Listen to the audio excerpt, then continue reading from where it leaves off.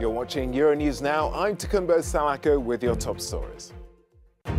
As the Omicron variant continues to spread, governments up their efforts to get people vaccinated. Germany considers making COVID jabs mandatory.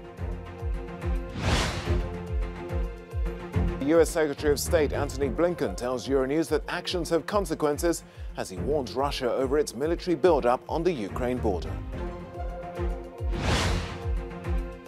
Auf Wiedersehen, Mutti. Angela Merkel gets a military send-off with German armed forces playing her choice of communist-era punk rock.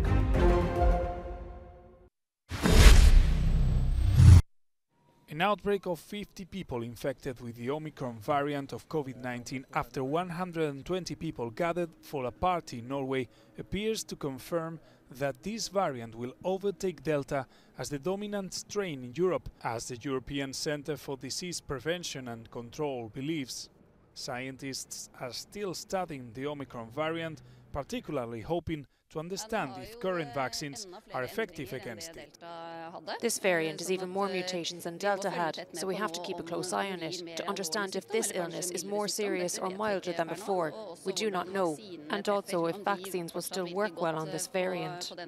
Most European governments insist that the only way to stop the pandemic is to increase vaccination rates. In Germany, a hospital in Bavaria is hoping to raise awareness by switching on red lights.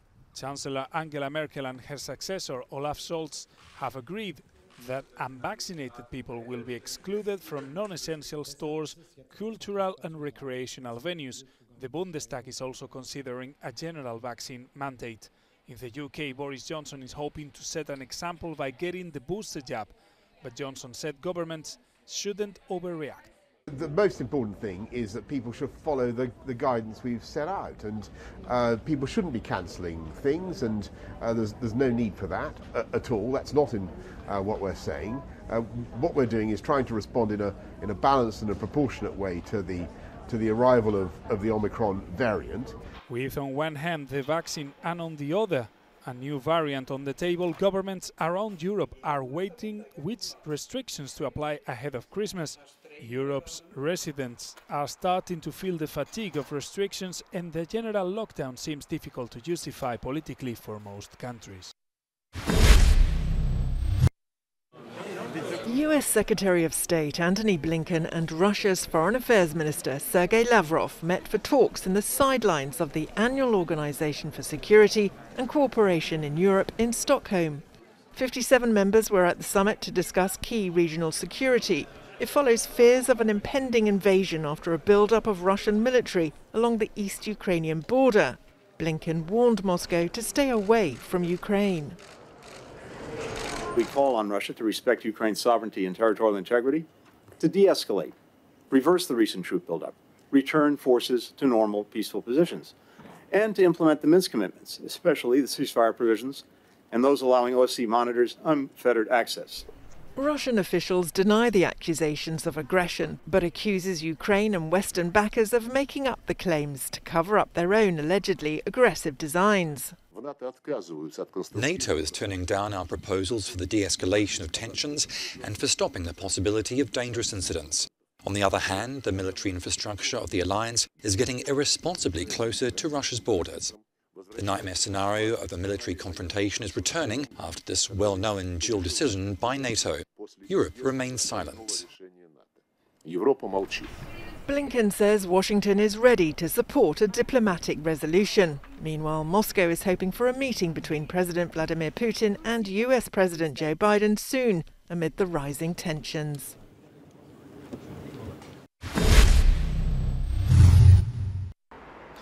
The sub-zero temperatures here in the Swedish capital, Stockholm, proved to be just as frosty as the relations between Russia's Foreign Minister Sergei Lavrov and the US Secretary of State Antony Blinken when the pair met here for the start of a two-day summit of the OECD Ministerial Council.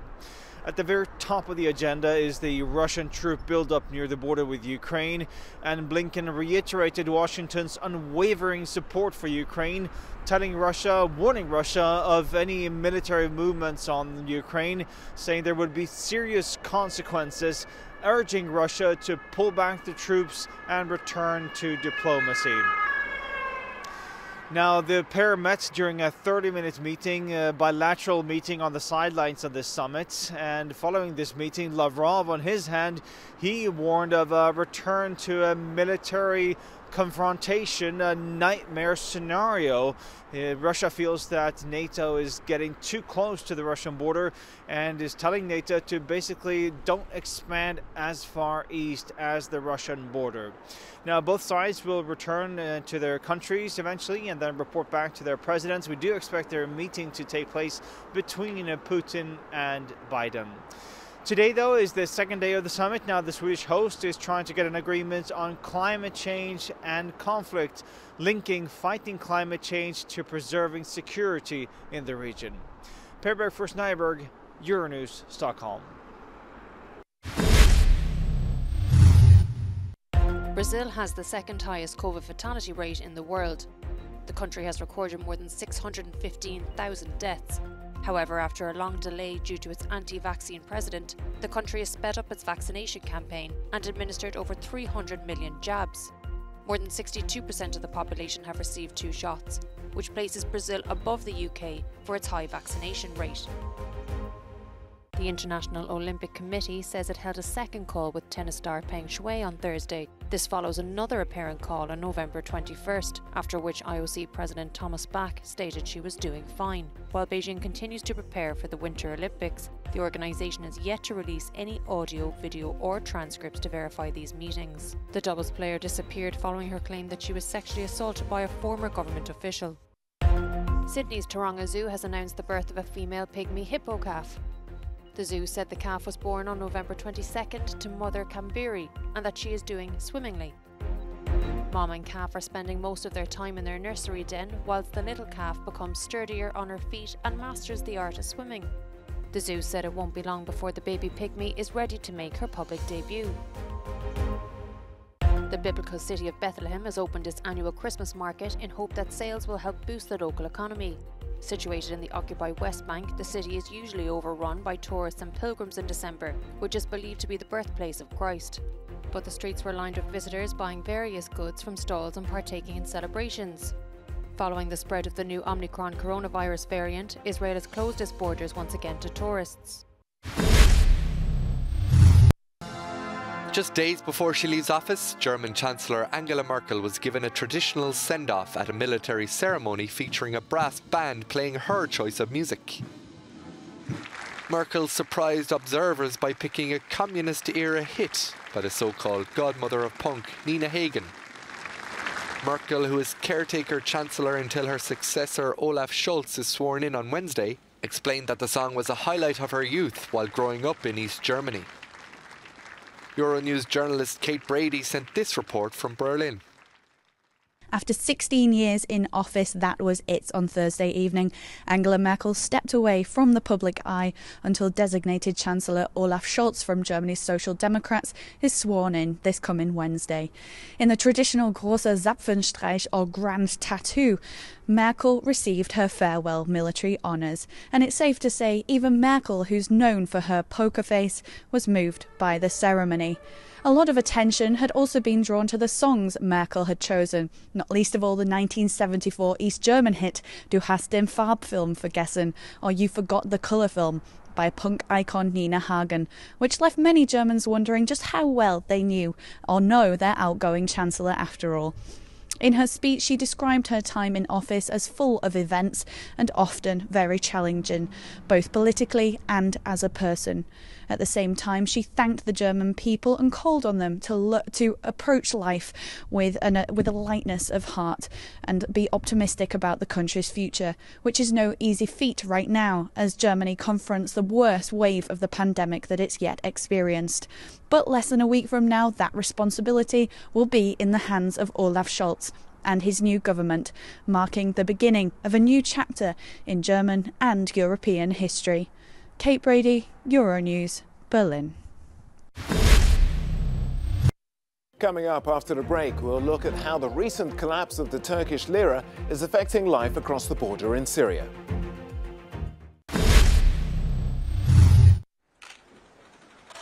30 years ago this week, President George W.H. Bush and Soviet leader Mikhail Gorbachev declared an end to the Cold War, and the leaders spoke of hopes for a cooperative future together. But now tensions between the West and Russia are rising, with both accusing the other of aggressive military action.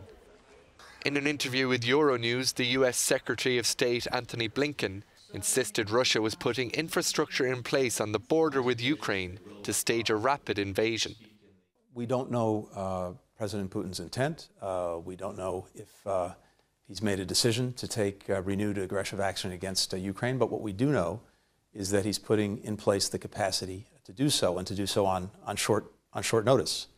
And that's very, very concerning. And not just to us, it's concerning to many partners throughout Europe. I was just at the NATO summit before coming here to the OSCE, and that concern is widespread. What's most important for Russia to understand is that actions have consequences. Those consequences are real. They're not in Russia's interests. And having a conflict is in no one's interest. Let me just add this. President Biden, when he spoke to President Putin in Geneva some months ago, said that our strong preference in the United States is to have a stable, predictable relationship with Russia. Russia moving aggressively again against Ukraine would move in exactly the opposite direction of stable and predictable. I don't think that's good for any of us, but the President was equally clear: if Russia chooses to act recklessly, we'll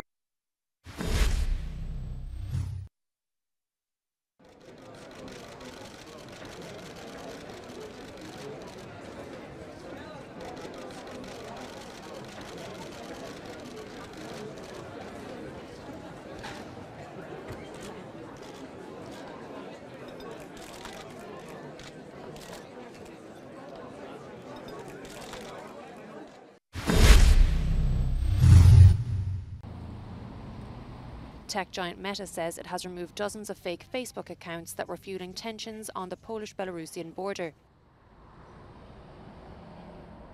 Some of the accounts were linked directly to the Belarusian security service, the KGB. Our social media correspondent Matthew Holroyd has more. Meta, the big tech giant formerly known as Facebook, has now released its monthly adversarial threat report. This is where it details information about fake accounts and networks that it has removed from its platforms. In November, they said this included a number of Chinese accounts who had been posting deliberate disinformation about COVID-19 while posing as a fake Swiss biologist. It also included some French and Italian accounts that had been harassing journalists, doctors, and elected professionals. But something else that Meta also focused on was deliberate, inauthentic activity relating to the border between Poland and Belarus. For weeks now, hundreds of migrants have been trapped at the EU's external frontier amid a political standoff. And Meta says it now has evidence that fake accounts from both of these countries have been stoking tensions. In a report, Meta said that it had identified around 50 fake accounts and profiles on both Facebook and Instagram, all from Belarus. These accounts, they said, had posed as activists and journalists criticising Warsaw and also sharing allegations that Polish border guards had violated migrants' rights. It said that all of these accounts were linked to the Belarusian State Security Committee, the KGB, and that some of them had even used artificial intelligence to generate fake photos for their profiles. These accounts were swiftly removed from Facebook and Instagram for violating their policies, the KGB yet to comment on the matter. But at the same time, Meta said it had also removed a number of accounts based in Poland that had been posing as migrants, sharing made-up stories about how difficult it had been for them to enter the European Union, as well as some content related to neo-Nazi activity in Poland. Although Meta said there was no evidence of any state involvement, all of these accounts, they said, were based in Poland. So, Marianne, this latest report just shows how, as we have seen throughout the broader crisis, both individuals in Poland and Belarus have been resorting to inauthentic online activity to try and stoke tensions at the EU's external border.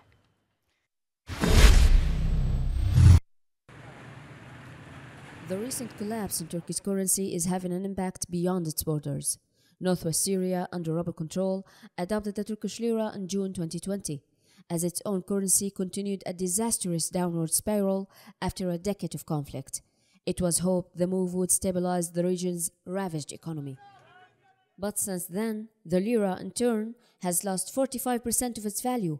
More than 20% was lost during last month alone. We were optimistic that the Turkish lira was better than the Syrian currency because it was stable and there were many fluctuations in the Syrian currency.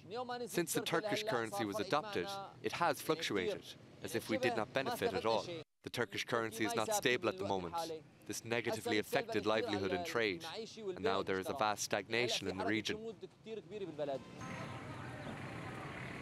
According to OCHA estimates, 97% of the population in the area are living in extreme poverty, which has made soaring prices even more problematic for both merchants and buyers. We are confused. How should we act? How can we sell? You have to bring in a worker specifically to put the price on the goods, adjust and replace it. The customer thinks that we are taking advantage of the falling currency. Do not think that the Turkish lira is what is causing this. Even though Turkish goods are what the Syrian markets are offering, the dollar is the currency for imports, and that's leading to market stagnation, according to analysts. We can alter our current wages during this crisis according to the exchange rate in dollars, for example. We can prove its value in dollars and pay the equivalent in Turkish lira for simple transactions in the markets. But it may take some time for theoretical economic solutions to benefit ordinary people who are desperate for stability, just to buy basic necessities. Many are forced deeper and deeper into debt as the only means of survival.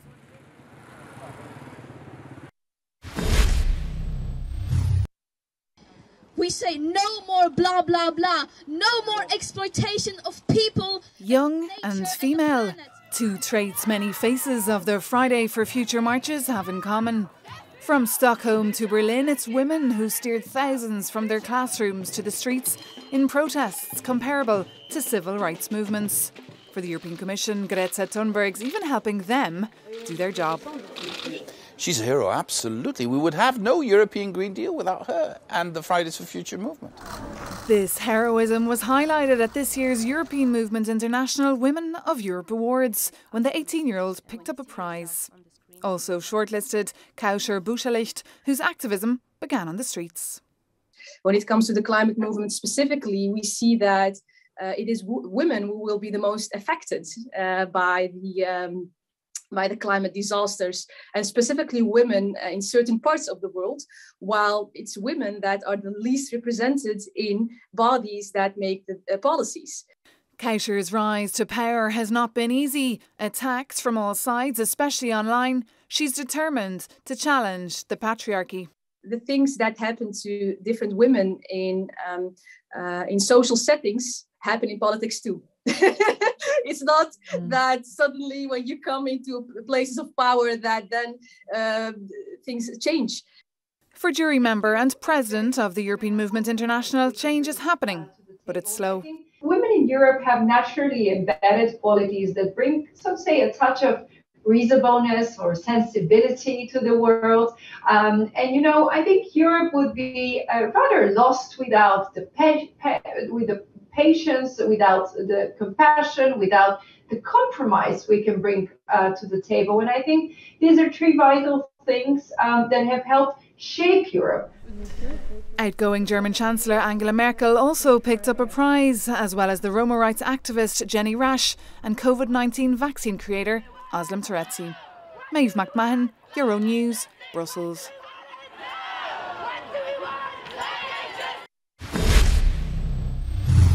That's it. Thanks for joining us on the programme. Don't forget you can get much more on our top stories by checking out our website euronews.com.